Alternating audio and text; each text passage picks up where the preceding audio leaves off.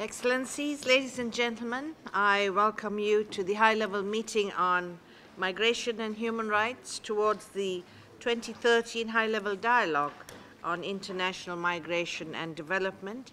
We should be clear that all migrants are entitled to all human rights, that human rights are not a matter of charity, nor are they a reward for obeying immigration rules. This is the clear message of the human rights framework.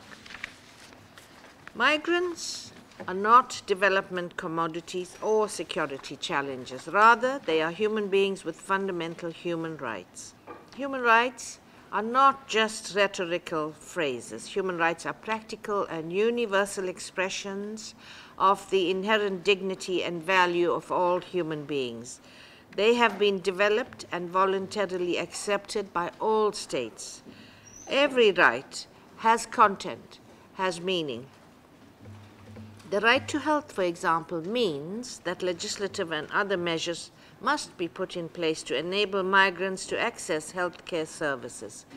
To give practical effect to this right, states must collect reliable and relevant data on migrants with a focus on those most marginalized and vulnerable, taking care that the data is not accessible to immigration authorities. It is my belief that as human mobility becomes more complex, the journeys taken by many migrants more perilous, and the situation in which they live and work more precarious, the need to base policy responses to migration on human rights standards becomes ever more important. And it is for this reason that my office is recommending in a report on the governance of international migration being released today that global discussion and cooperation on migration should take place more regularly and more integrally within the context and under the auspices of the United Nations. The UN offers a common platform for dialogue and cooperation on migration, a space in which there can be systematic interaction among all stakeholders, including states, employers, civil society, and migrants themselves, on a broad range of cross-cutting migration issues and where they can identify and address policy and knowledge gaps and emerging issues. We need urgently to demystify migration and to present a more accurate picture of contemporary mobility. To do this, we need to focus less on the flows, stocks, and waves of migration per se, and more on the individual human rights and situation of migrants themselves. At its heart, migration is fundamentally about human beings. Denying migrants their human rights also compromises their ability to contribute to the social and economic development of their countries of origin and destination. Hence, and as pointed out by the Global Migration Group, and I quote, "Protecting human rights is not only a legal obligation, it is also a matter of public interest and intrinsically linked to human development." In Switzerland, we have over 20% foreign population. More than 1/4 of the workforce does not hold a Swiss passport. Protecting their rights, promoting their integration, and creating an environment of non-discrimination and equal opportunities is therefore not only a moral issue, but it is also our economic, social, and cultural interest. Today, we can recognize our shared responsibility to uphold human rights of migrants and join our effort to identify the new challenges, the protection gaps arising from the new drivers of displacement, and to cooperate for more coordinated actions to better protect the rights of migrants. At the international arena, high-level dialogue is one of the multifarious processes going on migration.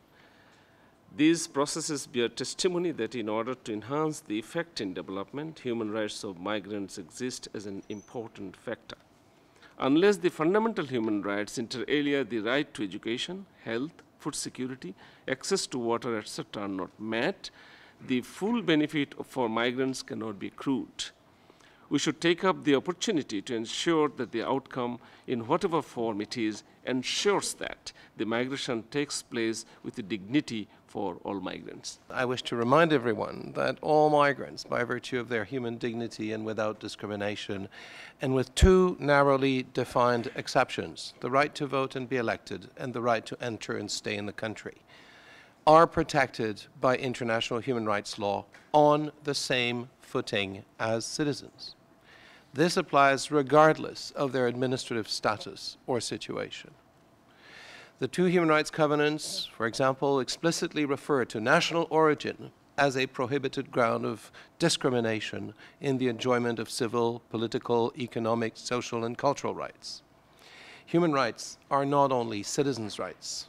Migrants are human beings with human rights, not only agents for economic development through inter alia, the sending of remittances or contributions to economic outputs.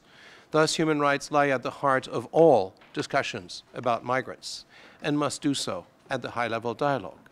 I believe that there's a need for greater involvement of the UN in the global debate on migration. My General Assembly report thus examines the framework for migration both inside and outside the UN and looks at both the global, regional, bilateral, and national levels of governance. One recommendation among many others, which I'm presenting to the report and has already been mentioned by other actors, is to hold regular high-level dialogues, every 3 years, for example, which should be interactive, action-oriented, each with a rights-based, negotiated outcome document. I believe this would contribute to better protection of the human rights of migrants. To be respected, rights must be not merely formally acknowledged and their application monitored, but the ratification of fundamental conventions is necessary.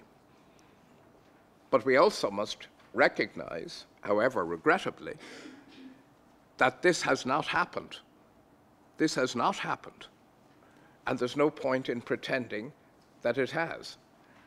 And we have to move forward in that context. And that context, by that context, I mean initiatives which further the debate in a constructive way and bring people to a recognition that more needs to be done. I think the atmosphere is changing.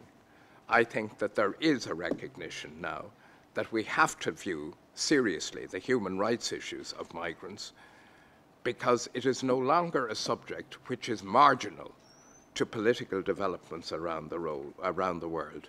It is a central issue for both developed and developing countries, and they have to develop a new perspective which has to be founded on basic core principles, and those core principles are set out in the UN Charter itself.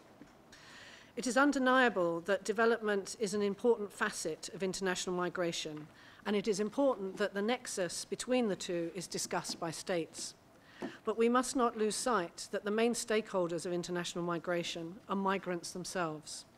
Unlike international trade, migration is not about goods and services.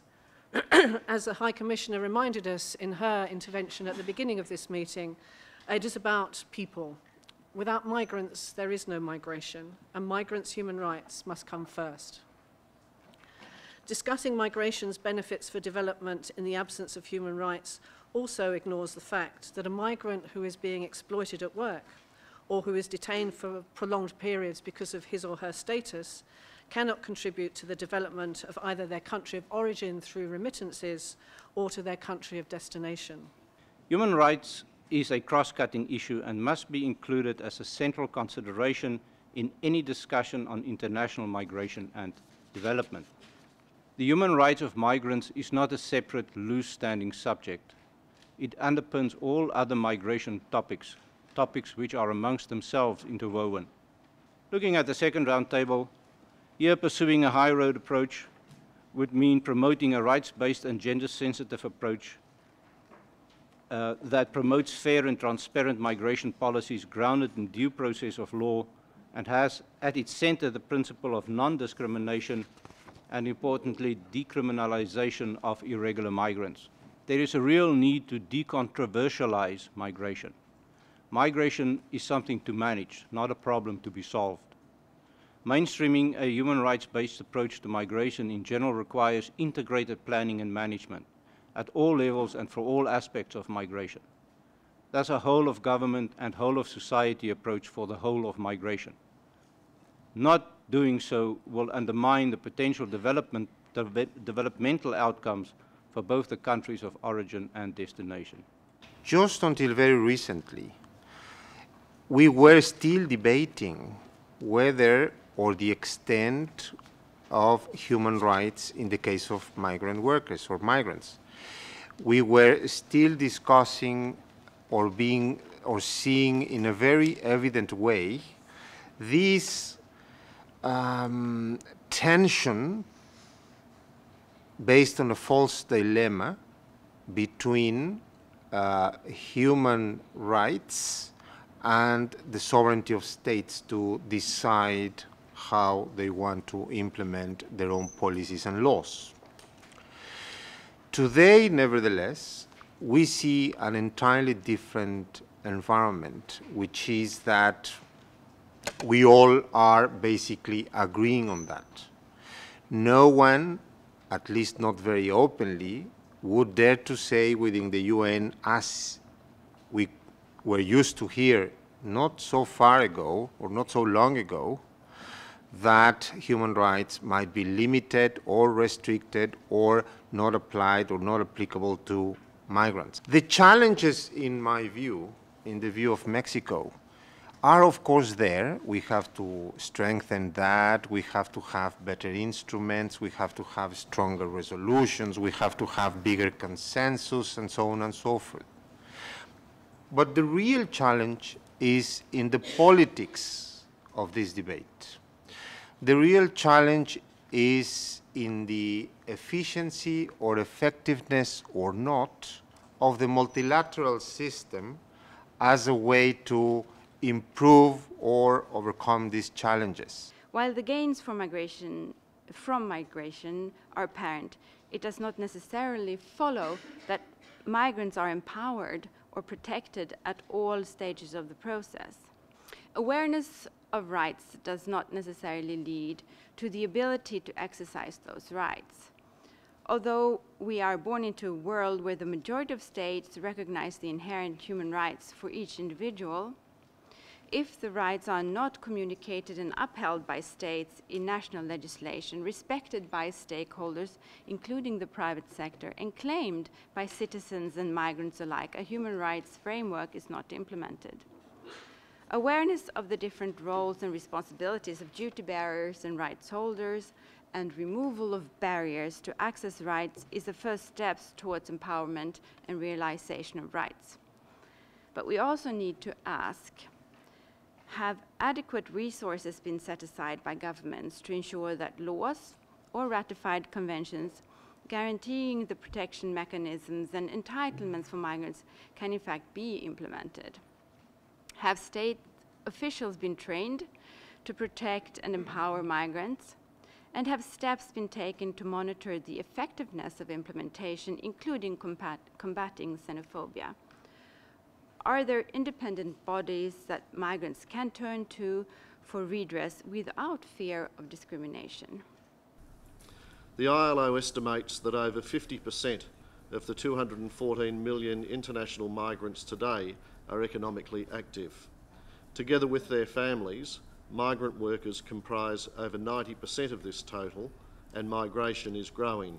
Indeed, reports due to be released within the next few days suggest a further increase of around 9%, taking that figure to over 230 million. Almost half of international migrants are women, and 1 in 8 is between the age of 15 and 24. This highlights the labour dimensions of international migration. Moreover, south-south migration is as large as south-north migration, each representing about 1/3 of the global total of international migrants. About 50% of immigrants from developing countries move to another developing country, and largely within their region. Intra-regional mobility accounts for 2/3 of global migration. Within the regions, 80% occurs between countries with a common border. There is a growing consensus that the way forward is through job-centred, development underpinned by respect for human rights, including labour rights, supported by a social protection floor and participatory process through social dialogue. This is central to the themes of the high-level dialogue. Facilitating labour migration and protecting the rights of migrant workers to ensure them decent work will require that development strategies focus on decent work, equal treatment of migrant workers, and meeting the social and family needs of migrant workers. Through our research and work with our members, with states and UN bodies, we know that in the context of migration, upholding human rights is not just an obligation, but it can actually be beneficial for states, communities, and individual migrants themselves. So in response to the growing detention of children for the reasons of not having documentation, our organisation began research a number of years ago looking directly at this practice, interviewing children who had been detained. We found a number of things. First of all, we found that it's never in the best interest of a child to be detained for migration-related reasons. The Committee on the Rights of the Child has recently clarified this, that detention of a child due to migration-related reasons for theirs or their parent's status constitutes a child rights violation. From guardianship to shelters, case management models, we found many examples of alternatives to detention across the globe which allow states to act in the best interests of the child while still addressing their own legitimate migration management concerns. Turning to the forthcoming second high-level dialogue on international migration and development this year, the long title for the roundtable that we're discussing today in this panel, maybe unwittingly it lists the human rights of migrants and the acts of smuggling of migrants and of trafficking in persons as if they are separate issues, but in our view they are not.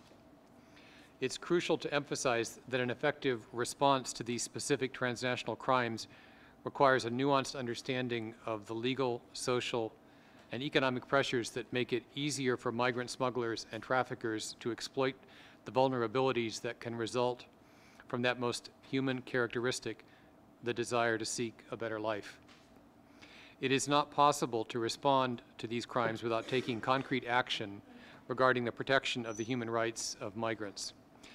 And it is thus not possible to meaningfully address these issues without a comprehensive human rights-based approach to migration.